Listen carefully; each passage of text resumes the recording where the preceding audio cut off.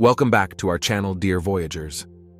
In today's video, let's look at a story of a space dog who sacrificed herself for humanity.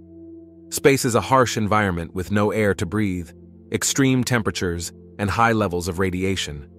Astronauts need specialized gear like spacesuits and spacecraft to protect them. However, with the right technology and precautions, humans have successfully lived and worked in space for months at a time. But this is possible due to some of the experiments in the past.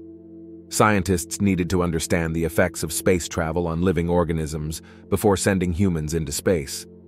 They turned to animals as test subjects, as they share many biological similarities with humans. One of the first animals chosen for space experiments was the fruit fly, due to its short lifespan and quick reproductive cycle.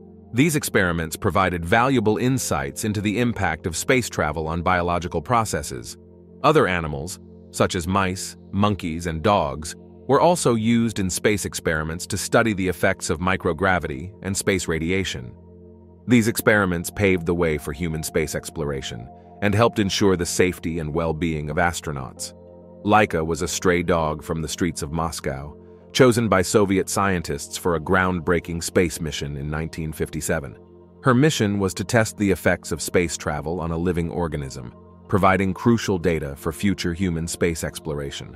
LAIKA was trained rigorously for her space journey, undergoing simulations to prepare her for the challenging conditions of spaceflight. On November 3, 1957, LAIKA was launched into space aboard the Sputnik 2 spacecraft, becoming an icon of space exploration. During her mission, LAIKA's vital signs were monitored to study her physiological responses to the stresses of space travel. Her heartbeat rocketed to triple the normal rate, and her breath rate quadrupled. At the peak of acceleration, her heart rate was 240 beats per minute. Thermal control system did not function properly, hence raising the cabin temperature to 40 degrees Celsius. Sputnik 2 was not designed retrievable, so it was accepted that LAIKA would die. We're glad that we are way past using animals for testing. LAIKA will always be remembered in our hearts. Tragically, LAIKA did not survive the mission, but her sacrifice paved the way for advancements in space technology and understanding the impact of space travel on living organisms. Her legacy lives on as a symbol of courage and exploration, inspiring future generations to push the boundaries of scientific discovery. The humane use of animal testing spaceflight was essential to preparation for manned spaceflight. In 2015, Russia unveiled a new memorial statue of LAIKA atop a rocket at a Moscow military research facility. And when the nation honored fallen cosmonauts in 1997 with a statue at the Institute of Biomedical Problems in Star City, Moscow, LAIKA's image could be seen in one corner.